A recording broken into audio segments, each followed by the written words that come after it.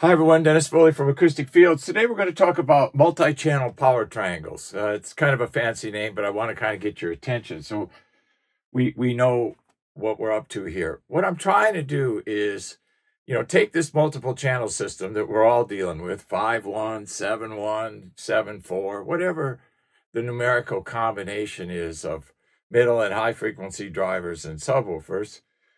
Try to get all of these channels working together so they sound like some kind of musical presentation. Hopefully with the resolution of 2-channel, but probably not. But we can hope for that. I mean, it gives us enough motivation to try, especially if you have the facilities we have. So I like to try different things.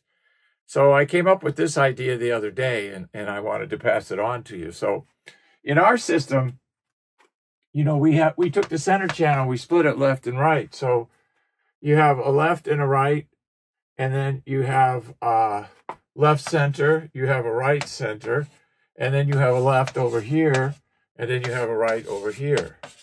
And they're all the same speaker type. None of this center channel horizontal dispersion pattern next to a left and right vertical so the screen can go in there stuff. We put the left and the other one on each side of the screen. So we get a nice coherent soundstage. There's no holes and no distribution problems, no phase issues with this and these. Yikes. So anyway, the bottom line here is I'm trying to get this multiple channel rig to sound, good musically.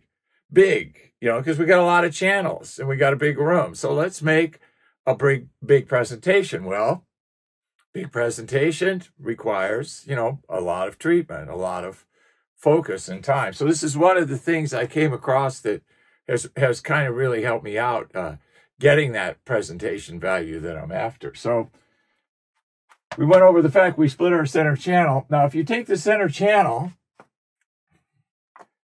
and you form it with the left and the right to the listening position, you have a power triangle.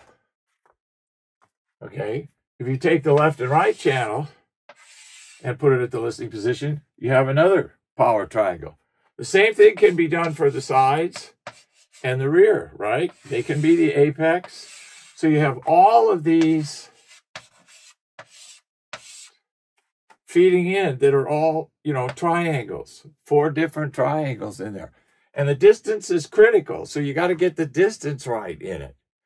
But if you get the distances and you get all the time alignment figured out, wow, you can have a huge sound stage with the sides and the rear just enforcing it, just adding more ambience and stuff.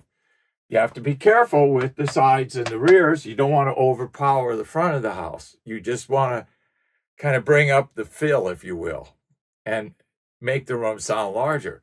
Now add diffusion to your room, and it'll even sound twice as large. So it's been a great experience for us. So with all these power triangles. So obviously, if you keep the distances the same for the left and the rears and all that good stuff, same distance, you're going to get good time alignment.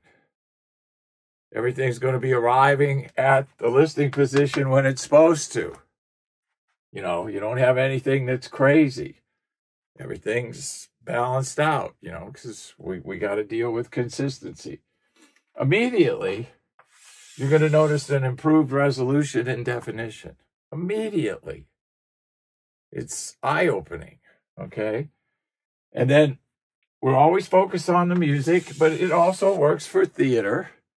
But let's just stay with music, because music's the most important part anyway. So the nice thing about these processors today, and the one we use, it has gain on the center, sides, and rear. The sides and rear are the same gain, but you get a center punch, and then you get sub gain over here. And then our subs allow the gain on them to be controlled. So we get a lot of flexibility. So we produce a lot of energy in the room. We're going to add 2 more subs to the room. I just remember that next year. So we'll talk about that. And why. So sub management system we talked about. So we have a huge front of the house. Let's talk about what we have. We have the huge front of the house soundstage. Huge.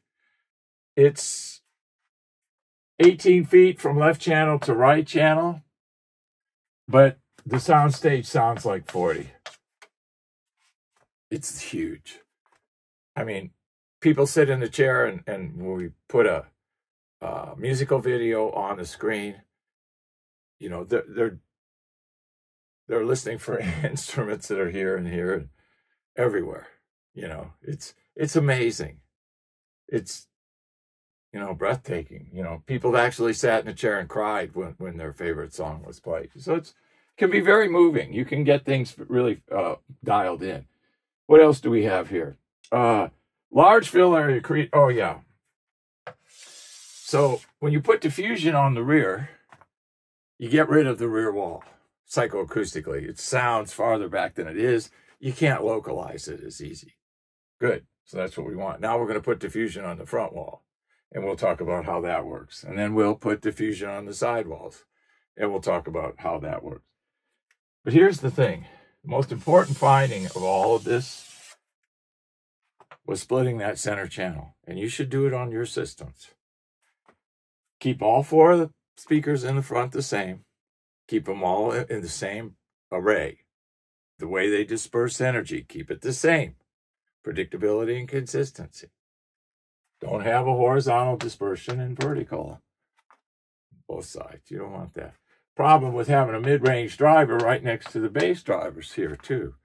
That's not good.